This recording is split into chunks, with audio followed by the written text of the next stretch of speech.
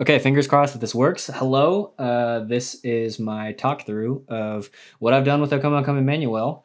Sorry for the vacuum running, but you know, working at home and whatnot. Okay, so here's the deal. So I am in Ableton Live. So I'm just gonna share my screen. You can see me in the corner, but like I'm not obviously gonna be looking at you. So I have generally set this up, you know, with the track and all that markers. I'm gonna turn this loop off. Okay. Oh, also I need to turn on Do Not Disturb. Could I cut this? Yeah. Will I cut this? Nah. Okay, so so you've got bass, this is the percussion tracks here, which I'm actually just gonna group and label percussion for now.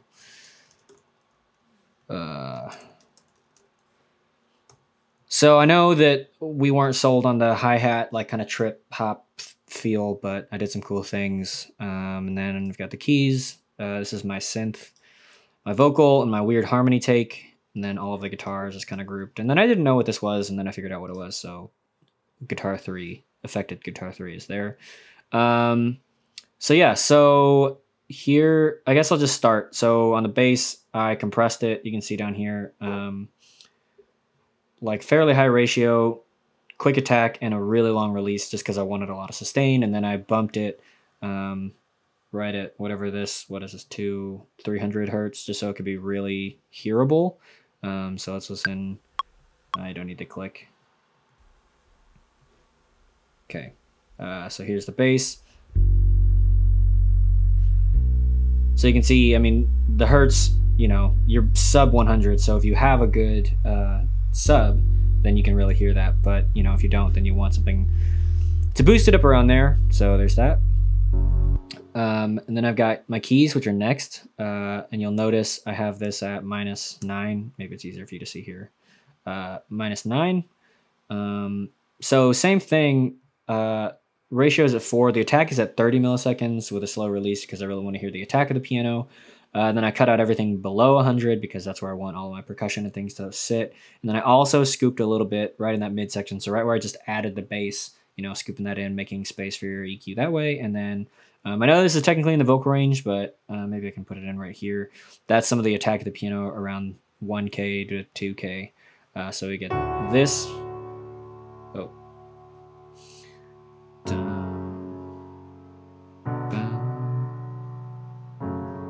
So really nice. And then actually what I have is I have this send here, which is what this -4.9 is. That sends to this ballad reverb bus channel. So it just has lots of reverb and whatever, and it's a pre-channel actually. So it will send -4.9, 4.8 decibels to the reverb channel, regardless of how loud or soft the keys fader is, which actually is a little atypical, and I don't usually mix this way, but I think it gives it like a nice kind of echoey thing. And also this just saves my computer from having to use a bunch of reverbs. I'm using a bunch of reverbs, but it reduces just by a little bit. So then we've got percussion. I don't have these labeled, but this one is the kind of trip hop little beat here.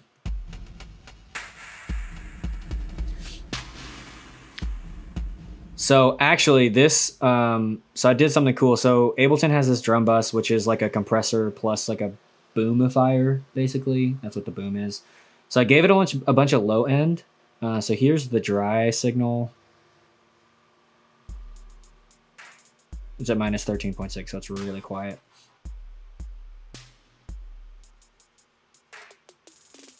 So there's that, and then I add the boom. And you can really feel that low 808 coming through. But I also took out a bunch of transients. So that used to go, right? Thanks, I can put it back. Right there, right? And then if I drop it, that's just real significantly reduced. So it's crunched up, you know, it's compressed, it's got some like overdrive on it basically, and then you got the boom. So it really hits. But then what I did was I stuck it in a cathedral, and I actually made this more wet than dry. So it really sets it apart and gives it some distance. So now it just feels like the opening of Top Gun, which I think is a cool sound. And then I use this beat reduction, right? Redux, yeah. So it just like down samples it basically. So then, but I put that. So here's what it is without the reverb. So it makes it feel more 16-bit, as opposed to like 8-bit or something. But then because it's after the reverb, that affects the reverb as well. So you get this. So it's like this really dirty, gritty kind of reverb, which I think is cool. And then here for the percussion, the other percussion, again, I'm just kind of cutting some of the low end because I don't know if I'm going to add drums, but just some of the extra noise, and then giving it a boost right here in the mid range, right with the basses, which maybe, maybe I'll go back and fix that, but.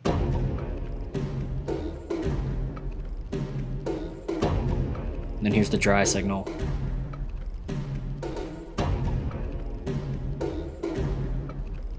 It's not a lot of change, but it just helps clear things up, make sure my frequencies stay safe. I think we already talked about the keys. Yeah, we did. So then I've got my little MIDI thing, right? Which this whole shaper, I can change the tone, the reverb, the space, but I wanted it to be really set back in the mix because I don't want it to be like a big deal. But I felt like the song needed some rhythmical interest, especially in the beginning, where there's basically nothing. So if you don't have this,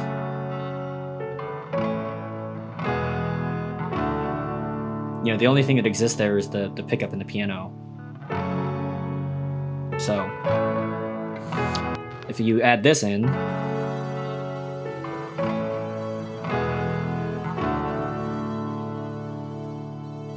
really turn it down,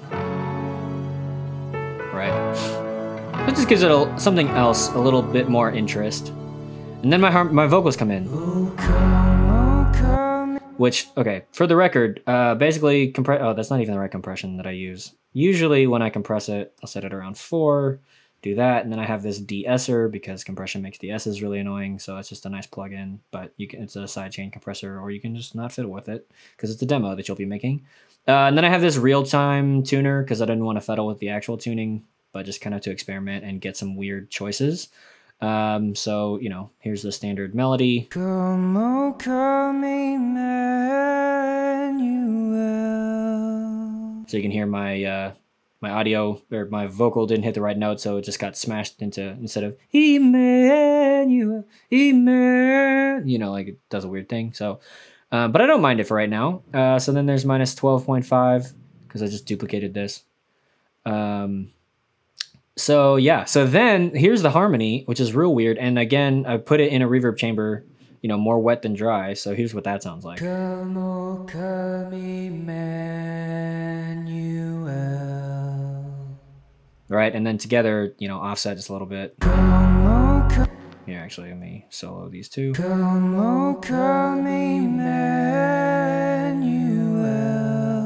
So just thinking about what's moving and what's not moving and what can I make interesting. And ransom captive Israel. And it's some weird choices, but I think I like it. That mourns in lonely exile here. So there's weird unisons, weird voice parts, but until the Son of God appears. And I think this part is weird, but I'm gonna add the keys. Rejoice, rejoice, Emmanuel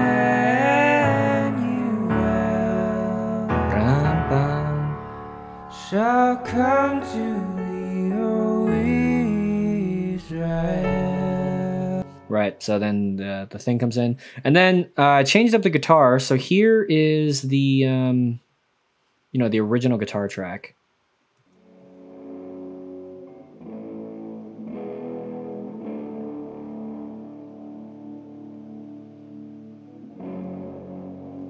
So pretty dark and gritty, which actually, just for reference, yeah, there's not a lot going on here.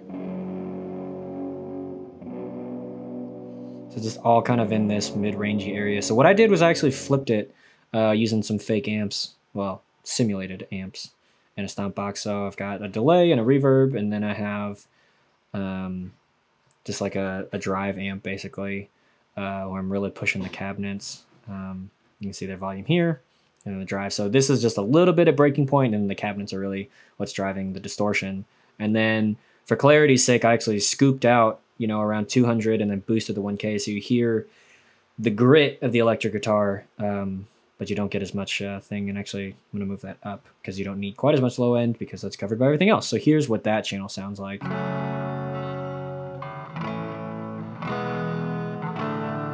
So you get like the idea of grittiness without like a ton of extra grit.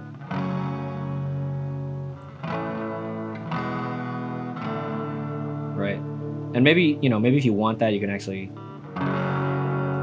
kind of sum those together and then split these. So one goes a little to the right, one goes a little to the left. Maybe a lot to the left. All right. So there's that. And then I didn't know exactly what we wanted here on this screaming electric guitar, so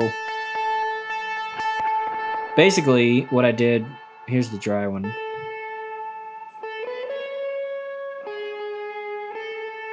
So I thought, you know, okay, that sounds like that.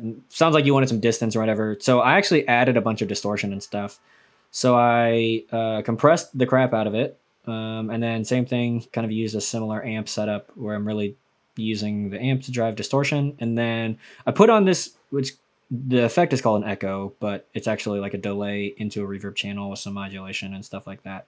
I don't know. This is a diffused long cascades. But what I do know is it's a really nice delay plus reverb effect.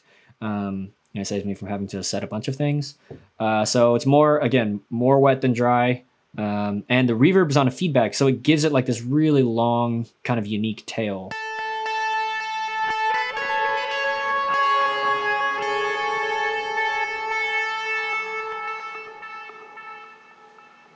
So there's that. So I think that's really cool. And then you also get the harmony with the lead here.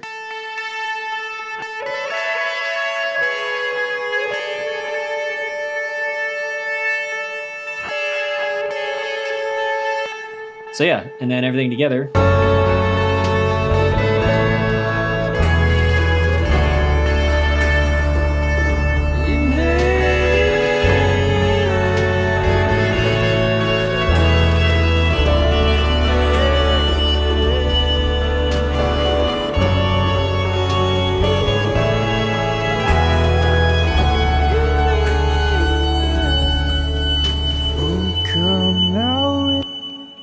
So yeah, so really lasts a while.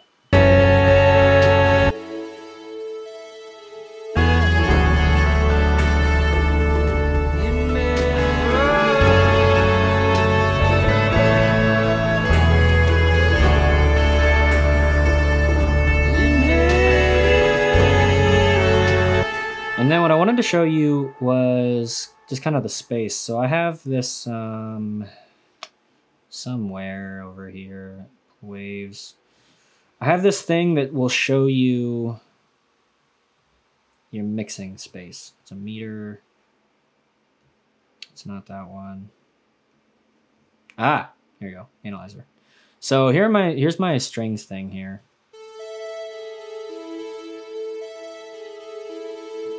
So you can see it's just all over the place in terms of stereo field, right? And then same thing, I bet, with the guitars. If we stick that here. Actually, wait, that may not be true, but let's see what we have in terms of stereo space here.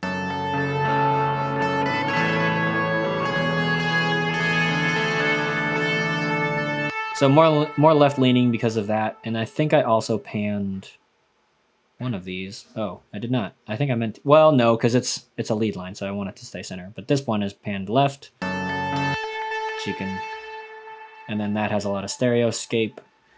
So then, yeah, percussion should also. So I'm just kind of always thinking about, I mean, like really all you need is compression, EQ, and panning, right? So just thinking about like spaces, maybe some reverb for Z space. Okay. Let me just change my routing to percussion and this guy. Okay. So also pretty stereo, right? But then by comparison, the vocal should sit right here in the middle.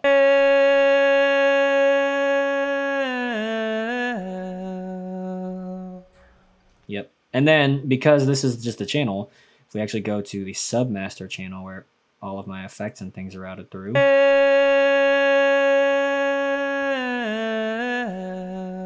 So there's a little texture to it. So yeah, so I guess that's kind of where I'm at. The things that I have yet to do are thinking about some sections like right in this kind of opening space. Come O Come Emmanuel. Just because transitioning from this moment. Oh, come Emmanuel. So I don't know if I need to take away the intro or what that, but that needs to change just a little bit because I feel like we actually lose energy right there at verse 1, and then coming into into the chorus. Rejoice, rejoice, Emmanuel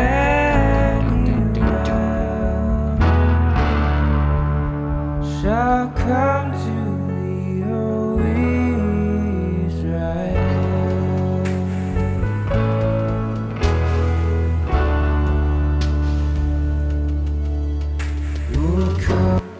So yeah, so now that didn't quite hit like I wanted to. But yeah, so that's generally where I'm at in terms of mixing this.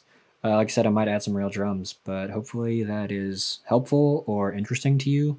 It's good practice for me just to figure out the system on how to do this. Sorry, I'm actually talking to my microphone here. Hello. So yeah, so I think mostly the song is just missing transitions and then maybe like one thing. Might add like, I don't know if it's drums or another guitar track. I mean, I like the percussion element, you know.